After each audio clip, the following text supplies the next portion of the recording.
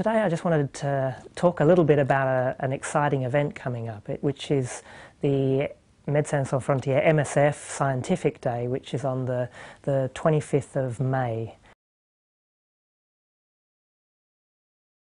I kind of think about a couple of examples, and I remember what it was like when I first went with MSF, and I was working in Thailand in a refugee camp in the 90s, and we had an outbreak of cholera. Now I'd learnt about cholera as a medical student, but it was the first time I saw it, and actually I was pretty fortunate. I had an experienced doctor there who was able to, guide me through how to set up a cholera treatment centre, and I was able to provide pretty simple basic treatment for a life-threatening illness and save a lot of lives.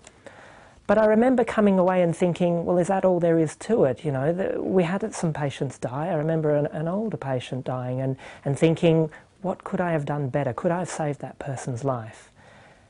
Fast forward a few years, and 2008, there's an outbreak of cholera in Zimbabwe, 100,000 patients getting cholera, and MSF was there and treated 65,000 cases. Funnily enough, some of the doctors in the field were asking the same questions.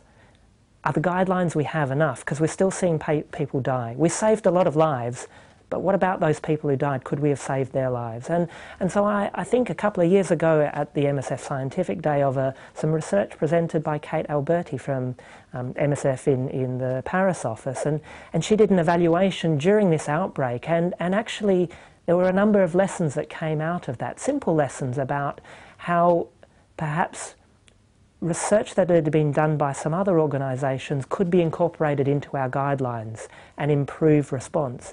How the current guidelines were really good at dealing with refugee camp situations, but they didn't give clear guidance on what to do in rural settings where doctors faced patients spread over a much wider area, and it was much harder to set up a good response. So a simple field evaluation was able to give some recommendations on how we could improve our guidelines and hopefully equip doctors in the future to do a better response. Another problem that we see in a lot of our programs is how to treat HIV and provide antiretroviral therapy, which is a life-saving treatment. One of the problems that we see commonly in many of our programs in Africa is that there are so many people who are actually infected with HIV, and as we've successfully scaled up programs, we end up with people on treatment that is lifelong.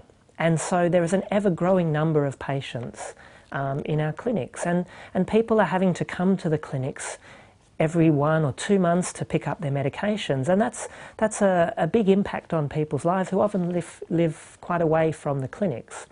So I think of some preliminary research that was presented by Tom de Croo and authors a couple of years ago, where in Mozambique they thought about this problem and the impact that it had on patients' lives, and so they spoke with people, and they actually came up with this idea of forming community antiretroviral groups, where groups of patients get together and they actually help support each other, and they're able to take turns in picking up the medications for for the whole group.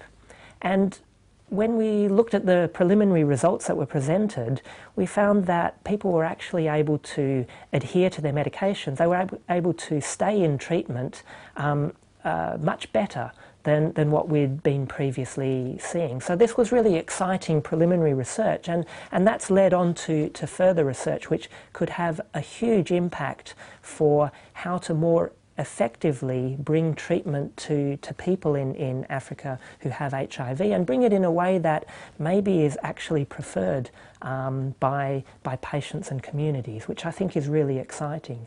So for me, Scientific Day is a chance really to get a snapshot of some of the problems, the health problems that are facing many communities, and a snapshot of what are the dilemmas that medical staff are facing in these programs, and then what are the questions they have, and what's some of the evidence that we have to answer those questions. Really, in this day and age, it's unacceptable that people are still dying from cholera, and we can do much better. We have an obligation to our patients to use our resources to the maximum.